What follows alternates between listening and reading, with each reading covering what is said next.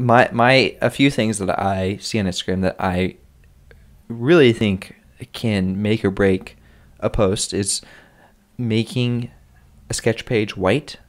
Like if it's a piece of paper, make it white, and then turn that contrast all the way up. So I'm blasted. Like I think we talked about this on one of the podcasts. Like I'm blasted by that contrast. You got that dark. We want a sunburn. Dark pen sketch, white paper. Let's see. Sound. Sound's really important. If you do a video, put sound in there. I love your bullet points. Well, they're so in the weeds. That's because this is the whole podcast, James. This is why we came to minor details. Fair enough. I had one more. Oh, here's an interesting one. People read captions. You should put an interesting caption in there. Don't be like sketches of bicycles. Did I say bicycles? Bicycles. James didn't have any wine. James we drank, switched roles this time. James drank all the wine last episode. I drank the wine this episode. So yeah, if I sound a little smooth. Yeah, that's something that I noticed about Sketchfresh, especially. He was very his captions were pretty lengthy. There was words of encouragement in there. He also put the track that he listened to while he was sketching. He would talk about the idea.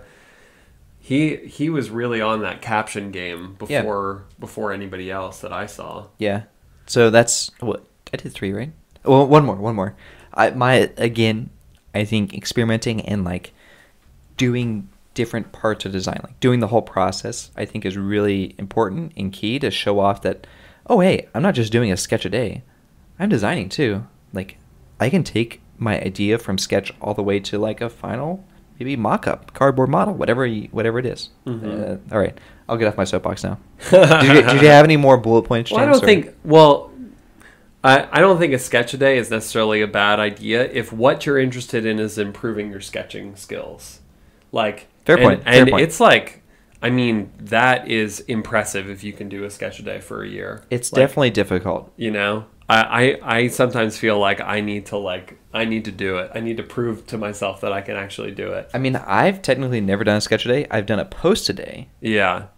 But yeah, I think pretty much the whole idea of investigate something you're interested in is that's kind of my takeaway for the industrial design Instagram community. Yeah.